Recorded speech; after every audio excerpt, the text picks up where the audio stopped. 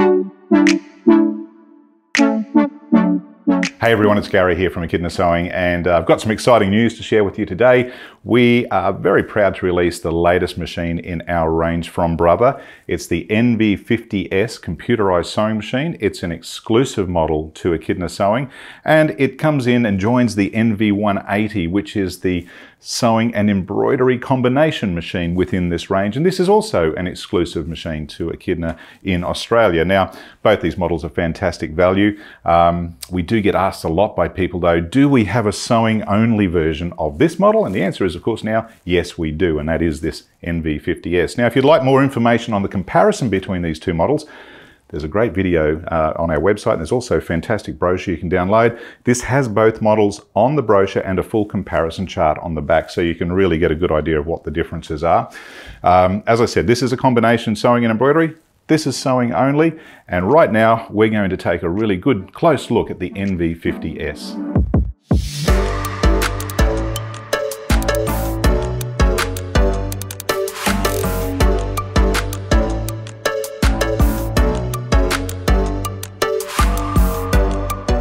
Okay, so we're going to take a close look at the NV50S, but first let's have a look at what comes in the box and as standard with the machine.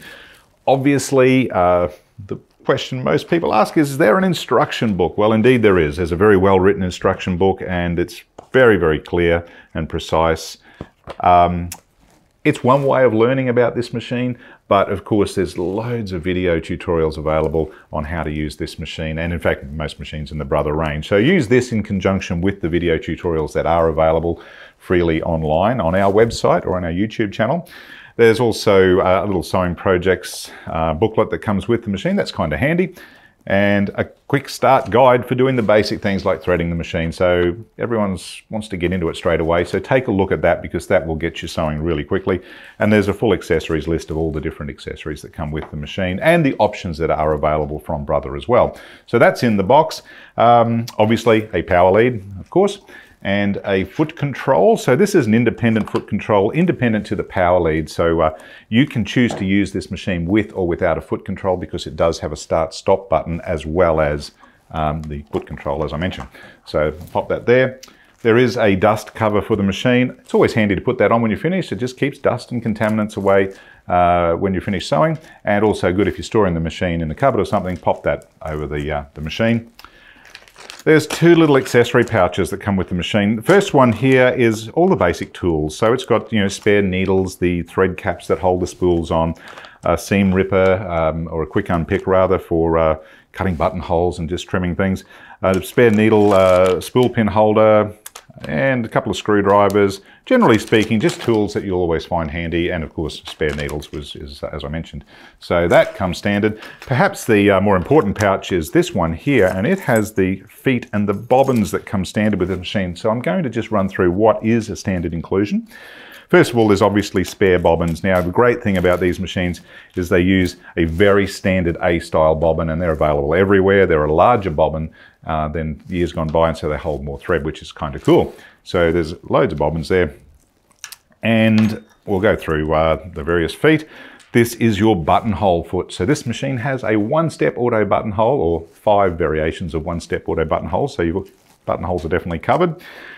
If you have buttonholes, you also have a button sewing foot, and this is an advanced button sewing foot, so it's really cool. And yes, it's easier to sew a button on a machine than by hand, and I can prove that to you. So that's included as standard. It does come with what they call the N foot, or this is actually the applique foot. Some call it the embroidery foot, but I like to call it an applique foot. And it has a hollowed out groove underneath for allowing the satin stitching and decorative stitches to flow through nice and smoothly. So that's a standard foot. There's also an over-edging or an overlocking foot as well. So that gives you a simulated overlock stitch, which is great for edging and so on. A zipper foot, which obviously zippers are a big part of our lives, so you'll always be able to put zippers in. And a blind hem foot. So they're the standard feet that come in the little accessory pouch. And of course, the main foot that you'll use more than anything comes already on the machine, and that's the J foot, or the standard straight stitch zigzag foot, which is really the most commonly used foot. So that's the standard accessories that come with the machine.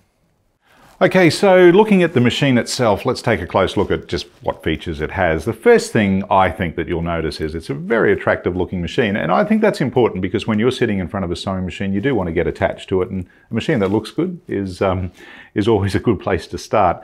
You'll notice it has a good range of stitches, so it's a 50 stitch machine, and that will give you pretty much everything you need. So from straight stitch, zigzag, through to your standard utility stitches, elastic stitches, stretch stitches, a couple of quilting stitches, and I mentioned before 5 one-step automatic buttonholes, which is great. It even has an automatic darning stitch, and it's a great machine for sewing on buttons. So within that 50 stitches, you've got everything covered.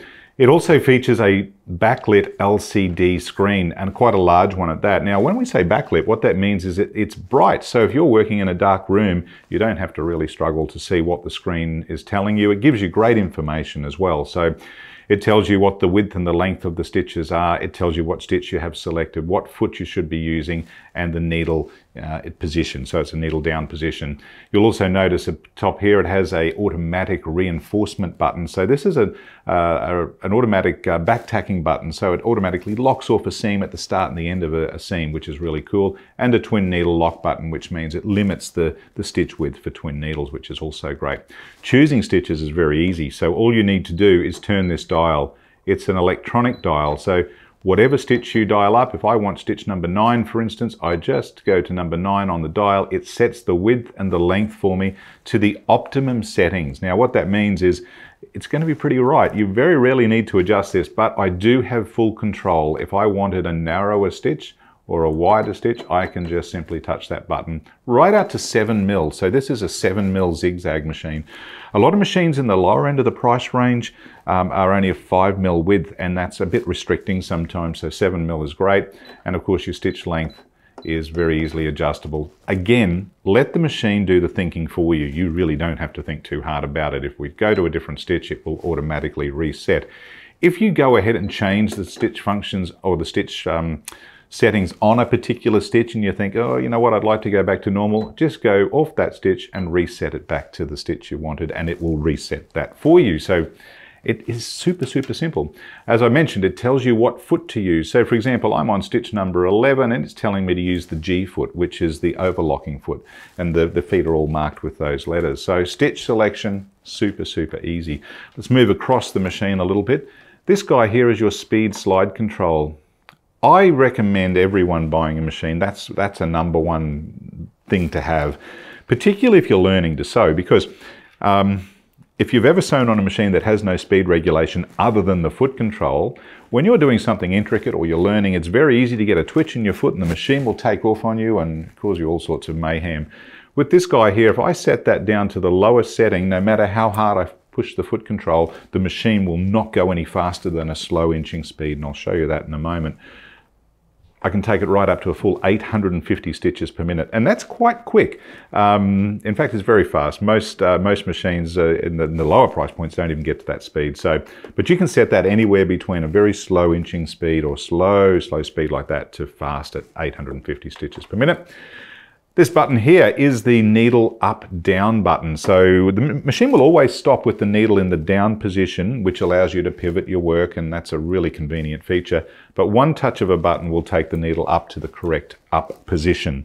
And if we push this button and hold it down for 3 seconds, it will change the machine from stopping with the needle in the down position to the needle in the up position. And you'll use that button quite frequently. And what that means is you don't ever need to reach for your hand wheel on the side of the machine. And for learners, if you're just starting out, a very common problem that people do is they play with the hand wheel, and it's easy to stop the machine with the needle up, but in the wrong position. So when you start sewing, you can easily jam up your machine and cause all sorts of grief. You can't do that on this machine if you use the needle up down button. It will always be in the correct position, and I love that feature. This is the this little button here is a lock stitch or a fixed stitch button, and it will actually lock off the stitch. Whenever you push that, it will lock off the stitches for you, so it ties off the stitch and it won't unravel. And that's a fantastic feature on this machine. This is your soft touch reverse button. So reversing is very simple, just one push of that button and it slows down to reverse nice and evenly, and you won't get into any strife reversing too far, too quickly, and causing some mayhem. This is your start stop button. Now, if you don't like the idea of using a foot control, which these days a lot of people don't, they prefer to use the start stop button, you can leave your foot control unplugged, and this will give you access to running the machine right at your fingertips there. And particularly good for anyone who has a disability or struggles to use a foot control. This solves the problem. You just use your fingers there. The threading path is very simple. I'm going to show you how to thread it in just a moment as we just finish going through the basic machine, but it is a one-step threading system or a self-threading system.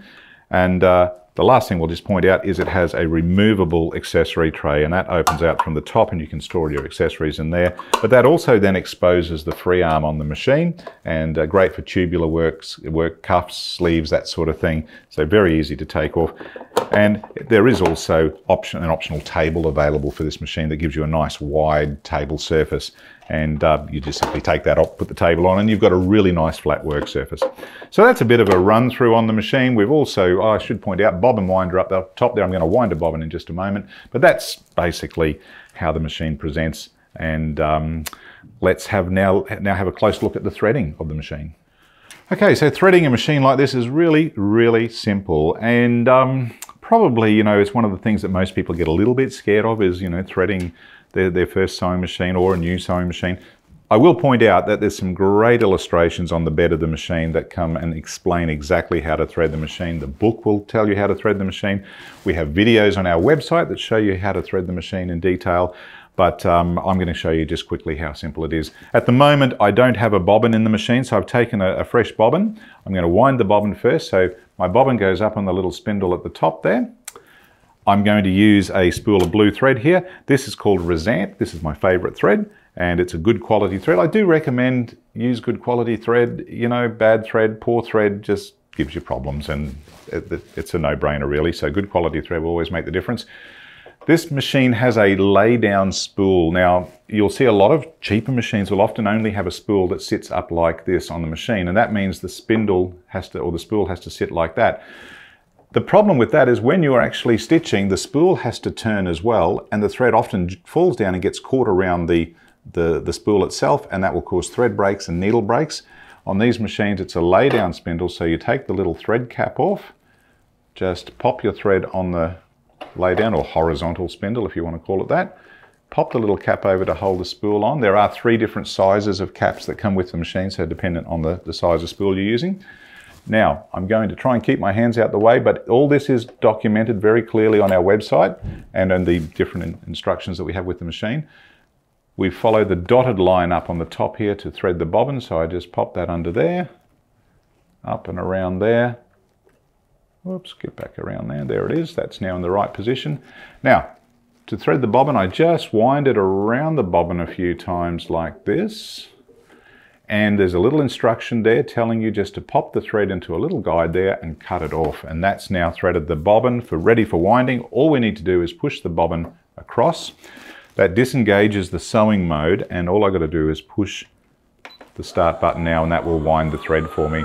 Now, I don't need to fill this bobbin because I'm just going to use a little bit to show you some of the features. But if I did let it go, it would stop automatically once it reaches this little guide here. If we want to stop it because we don't need a full bobbin, just hit the stop button, pop that back across, take the spool off. I've got a pair of scissors here. I'm just going to trim that thread off there. And we've now wound some thread onto the bobbin. Let's put this bobbin into the machine. First thing I'm going to do is just lift the presser foot. The presser foot lift is conveniently located on the inside here. It's nice and easy to get to from either direction. And we have a lovely little grey plate with a little flicky lever just here. I'll try and keep my hands out the way. And that just pops up. We'll lift that presser foot again, take that off. Now there is a very clear indicator here and diagram on how to thread the bobbin, but essentially the bobbin drops in from and runs counterclockwise or anti-clockwise. So we just drop the bobbin in there like that. There's a little slot just here. We just pull the thread into there like so, pull it around, and then just give it a little pull on there's a little blade there. It cuts the thread off. I do not need to draw the bobbin thread. Now this is the Brother quick set bobbin system. It's brilliant. It's the same bobbin system they use on their big expensive machines, and it's virtually jam proof. So you're going to love it. You don't have to draw the bobbin thread up through the needle hole before you start sewing. Can't tell you how good that feature is. Once we've got the bobbin threaded, we just pop this little grey plate back on. Again, I'll try and keep my hands out the way. I'll just do it from there, and that just clips down into place. Now let's show you the magic of the automatic needle threader. So again, our thread is coming through the little guide there. This time I'm following the solid line and the numbers 1 through to 7. So again, all the instructions are in the instruction books and on videos. So we just always make sure the presser foot is in the up position. That applies to every sewing machine. When you're threading a machine, presser foot up, okay. Follow the numbers. So I've come into 1, 2, 3 is down here. 4 is up in the take-up lever. This little lever that goes up and down is called the take-up lever. You must make sure the thread is in that take-up lever. If you do not and you start sewing, you will jam your machine up. And that doesn't matter what machine you're on, that's what will happen. 5 is coming down through here. 6 is on the needle bar guide. At this point, I generally just put my finger on the thread back here and give the thread a bit of a pull to make sure it gets into the needle bar guide at number 6 correctly. Really simple. Up into this little gate just here, and there's number 7. So we just push it into number 7. There is a cutter on the side of the machine. I'm just going to pull that down there. You can't see it at the moment, but trust me, there is. It's a little cutter. That's number 8, in fact. So that's now ready to thread. All I do is put the presser foot down now. I might even just quickly turn this machine around just momentarily. There's a lever here. This is number 9. And all I got to do is push that, and the needle is now threaded. Whoops. So I'm just going to pull that back around. So that's simple. It doesn't get any easier than that. And that advanced needle threader is pretty much exactly the same as you're going to see on the $10,000 machines, albeit they have an electronic button, you have a lever. That's the only difference. So let's take a look at the sewing functions. So I've already covered the fact that it's got 50 stitches built in, and they're all adjustable, so you can set the size and the length of them. But we'll dig into the most commonly used stitches. I'm not going to run through all of them because that's something you can do when you get the machine home. Let's have a look at a straight stitch first and how you would actually operate the machine. Now, all you've got to do to choose a stitch is select the stitch you want. Stitch 01, for instance, is probably, well, that's the starting stitch. That's what the machine will start on. And that's telling me to use the J foot, which is the foot that I have on the machine. It's telling me that the stitch length is 2.5 and that there's no zigzag, it's just a straight stitch. If I wanted, and that means that the number 1 stitch has the needle in the left-hand position. A lot of people will go straight to stitch number 3 because that gives you the needle in the center position, and that's where we're going to start on stitch number 3. All I've got to do to start sewing is make sure that my needle thread is under the foot, out the back, and that just means you're not going to have a thread sort of tail all being sewn up and looking a bit messy. So thread under the foot and out the back. I've just got a small piece of fabric here, doubled over. I don't need to draw my bobbin thread. You remember I threaded the bobbin and it cut the thread for me, and I can leave it there. It won't jam up. I don't need to be fearful of that. So I can leave my bobbin thread where it is. We're just going to pop that foot down. We're on straight stitch. I don't have my foot control plugged in. If I did, I'd be using my foot to control the machine, but I don't, so I'm going to be using the start-stop button. Now, if I turn this right back to, almost back to the slower setting there, and I hit my button, you'll see the machine will start stitching very, very slowly. That is what we call inching speed. If I had my foot control plugged in, no matter how hard I push it, it won't go any faster than that. And I have to say, for people learning to sew, this is a great feature. If we just want it a slightly bit faster, we can just simply move this. But I'm going to stop it right there because I've come to the end of my fabric. At this point, the needle has stopped down. If I wanted to turn a corner, I just lift my foot, turn my fabric around and start sewing down my next seam. I'm going to speed this up a bit now and you'll see that it will be a lot faster this time. I'm going to stop that there. And if I wanted to remove the fabric now, just needle up, lift my foot, take it away. There is a cutter on the side of the machine. I kind of like to use my scissors anyway. I can cut that right back off to the seam there. And there we go. Now, At this point, I don't have any reinforcement stitches there. I haven't got any back tacking, so this machine has an automatic back tacking function. I love this feature. Let's come down this section here. Both threads out the back there. It's this button right here, the auto back tack button, and we click that button. It will now show on the screen that it's switched on. And providing I'm on a stitch that has that function, which is going to be these first few stitches here, I'm on stitch 3. Watch what happens. I'm going to slow this down a bit. It will now do 3 stitches forward and then 3 stitches back. So it's back tacked. That ties off the start of the seam. Go a little bit faster here. When we get to the end of the seam, to get a back tack at the end of the seam, we just hit the reverse button. It will now go 3 stitches back, 3 stitches forward, and that is now locked off the seam for you. To remove that, we just lift the needle using the button. Remember, I'm not using my hand wheel. Take the fabric out, do a little trim back to the stitch there, and we have a back tack at the start and the finish of the seam, so it's never going to unravel on me. So I love that feature. Really, really cool. Now, let's move along here. You've got zigzags. If you want a zigzag stitch, let's just go to stitch number, we'll go to stitch number 8. It's telling me to still use the J foot. I do still have the back tack function on. So let's have a look at what happens and how you would change your zigzag stitch. Let's hit the go button. It's actually did a little lock stitch to start with, so that's what the reinforcement does. If I want a wider stitch, I can do it while I'm sewing, right out to 7 millimeters wide. And I've reversed back there. I've got a back tack at the end there. Let's take that needle up. You can see I've made the zigzag wider as it was sewing, so that's very simple to do. So you get it right out to a 7 mil zigzag. I'm not going to go through all the utility stitches and stretch stitches, there's loads in there, except to say if we go to do a, let's go down to one of these decorative stitches, let's say stitch number 32.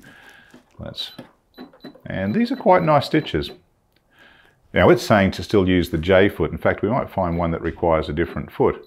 Ah, there we go, 34. Actually, we'll get the little eyelet stitch or French knot stitch. This is lovely. It's telling me to use the N foot now. So the N foot is it's got it written right there. You can't get it wrong. And it's got a hollowed out section underneath. So to change the feet, all we need to do, there's a little lever on the back of the presser foot shank. You just pop that up, the foot drops off. Now, of course, I didn't trim that thread, so we might just trim that away so I'm not too messy. And we'll get rid of that. One there and that one there. Now I'll take our N foot, put my J foot back there. The N foot, you just drop it under the shank, and then once it's in position, you just lower the presser foot down and it will clip into place. Pop my thread back under the foot. And all we need to do now, it's already set. I don't need to set anything. Remember, the machine sets all that for you, so just let it do its thing. And let's hit the start button now. We'll speed that right up so it goes a bit quicker. They're a very quiet machine too. They certainly don't sound like a chaff cutter. And they're very, very powerful. I'm going to show you some of that in a moment. Let's just stop that there. If I hit this little button, it will actually stop at the end of one of those little French knot patterns, and that locks it off for us as well. We'll take the needle up now, and there's our fantastic little decorative French knot. If you were using that with a wing needle, it would look quite interesting, and that's another story. We'll leave that for another day. But loads of lovely decorative stitches there, and you've just got to follow the instructions on the machine, and it will set everything for you. Okay, let's now take a look at, I think we might get in and have a look at how well it handles heavy fabrics. To do that, I'm going to go back to my J foot. So I'll take that N foot off, put my J foot back on. As you can see, it's really simple.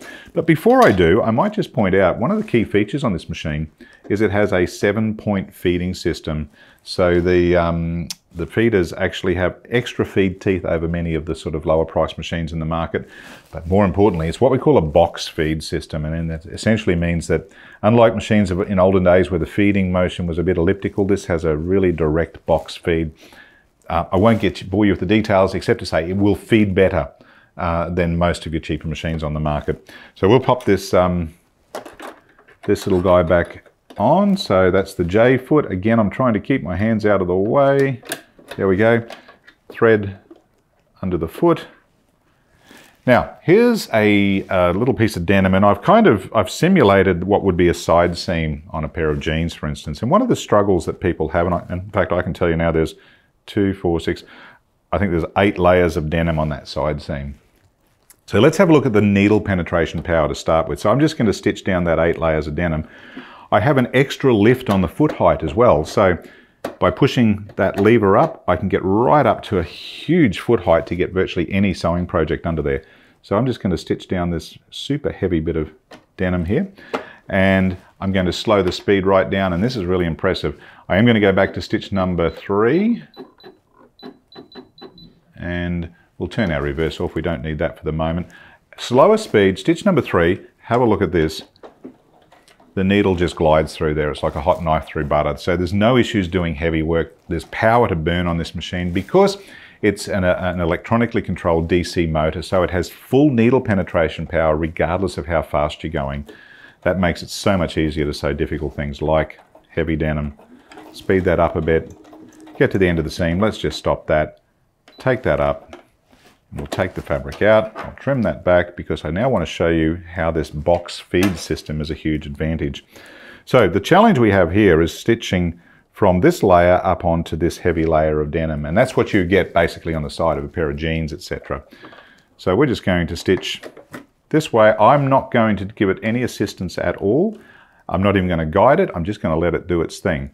So we'll just start that stitching there. We'll go a little bit faster and let the machine climb up there. Now that's gone right over that without any trouble at all. And that is largely due to the advanced box feed system on these machines. So let's take that up. There's my stitching, climbed up there without any problems at all. Now sometimes you'll get certain fabrics where you do need to sort of push and prod a little bit, because you could go thicker than this if you like.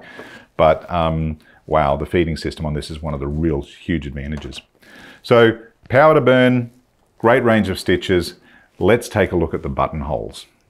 All right, we're going to take a look at buttonholes now. As I mentioned, we have 5 automatic buttonholes, one-step automatic buttonholes, and for that we do need to use the buttonhole foot. It's a really simple foot. Let's remove the J foot, just drop that off, we'll take that away. Now, before I put this on, I've got a 4-hole button here, and that's the button I want to use as my guide to how long I want the buttonhole. So all I need to do is to take this little part here out, and the button actually sits in there and gets cradled. It doesn't matter how it's sitting in there as long as it's sitting in there. And that will now allow the machine to measure the right size of the buttonhole for you. So what I like to do here is I like to reload my bobbin at this point, because I've obviously removed my fabric from the machine, and I've got this long bobbin tail. So I'm just going to take my bobbin out and I'm going to reload it and cut it off again. That way I'm not going to get any errant thread underneath my buttonhole. So it's cut off to a nice level there. I just take my buttonhole foot and position it under the shank, clip it into place.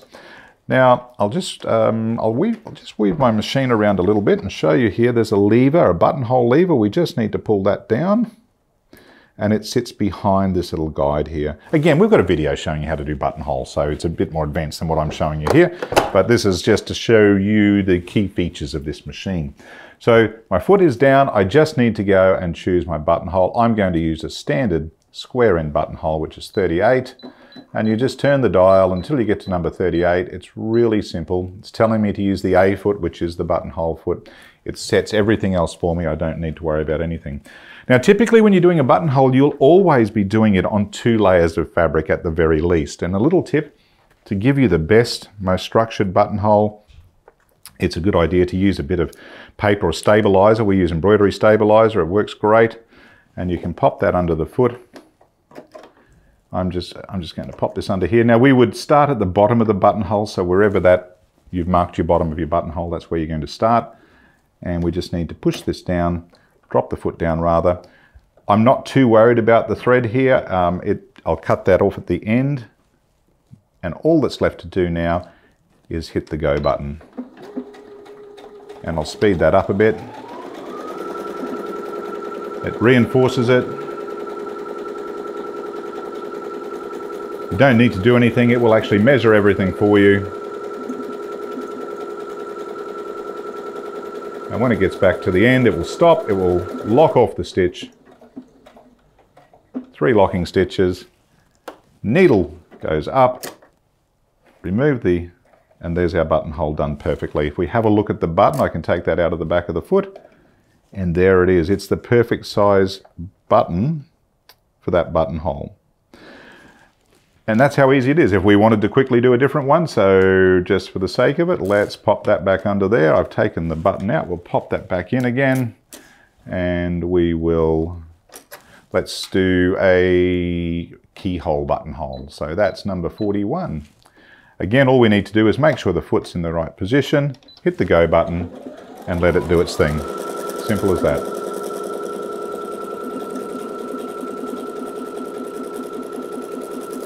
It doesn't get any easier than that for doing buttonholes, right? And with 5 different styles, you needn't be scared of getting a great result.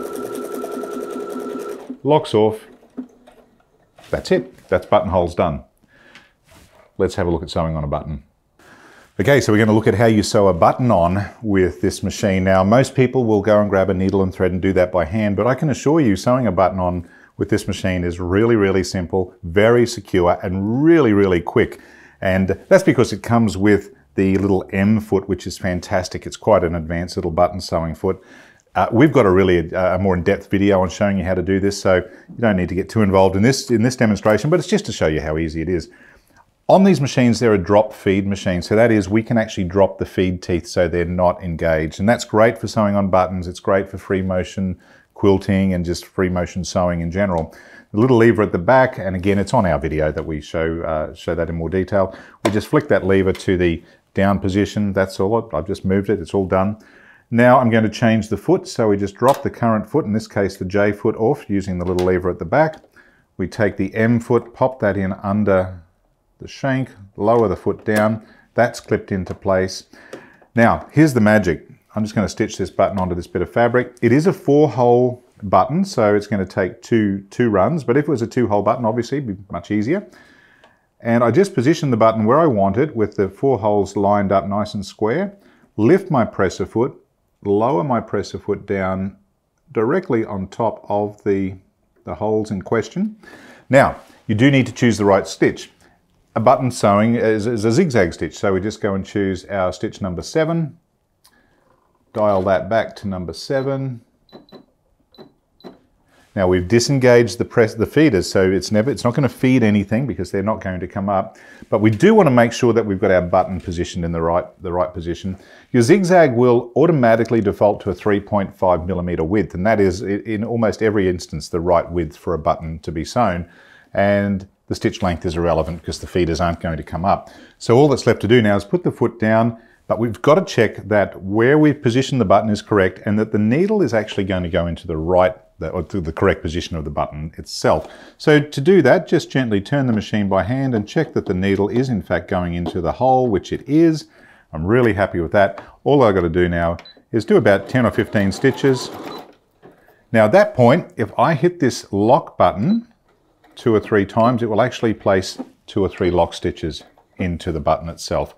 And lift the needle up. This is a 4-hole button, so I now just need to lift my presser foot, move the button forward just a smidgen, check that the needle is into the right position, which it is. Another 10 or 15 stitches, lock it off, 2 or 3 stitches, hitting the lock button, and needle up, remove the button, and I can tell you now that button is on there really, really well. So we can cut that back to there. And that will last really, really well. Now, a lot of people say, yeah, but buttons fall off bought clothes all the time. That's because in most instances, almost all instances, buttons are sewn on using a single thread chain stitch in the factory, not a 2-thread lock stitch. And so this is probably a more secure button than store-bought clothes. So that's sewing on buttons. Pretty easy, isn't it? So that's just quite a few of the fantastic features on this Brother NV50S. Remember, this is an exclusive model for Echidna, and we're really, really excited by it. There's a few other things you probably should just be aware of too.